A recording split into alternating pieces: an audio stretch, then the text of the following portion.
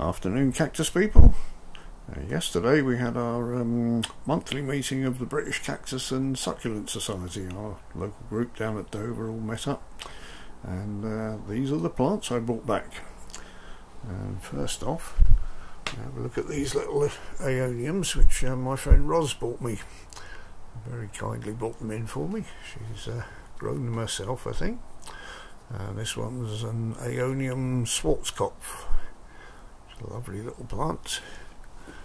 And the one at the back here, Aeonium Vela, which is a similar plant but green in the middle of the rosette. And it's got a little pup on the side there, which is brilliant.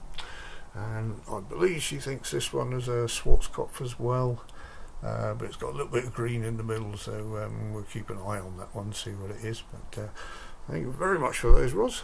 I shall be potting them up and looking after them. I haven't got any dark coloured ones, all my other ones are all green, which will make an interesting addition to the collection. We also had a nice lecture from Suzanne, who's a lady that grows a lot of mesembryanthemums, and she brought along a few plants for sale. These obviously aren't, these are a couple of tephra type things. We've got one Tephra sphericus, which I already had, but mine's tiny compared to this. This is much bigger.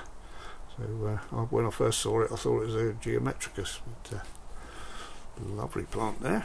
And this one, again, much bigger than the one I've got, Corinapuntia moelleri. Absolutely huge compared to mine, which is fantastic. I couldn't resist them. And also picked up a couple of lithops. I forgot the name for a minute there. Little living stones. I've managed to kill all but one of mine. And this one is lithops schwantasii. Number on it 3626. And this one L. Gessinia Hanal.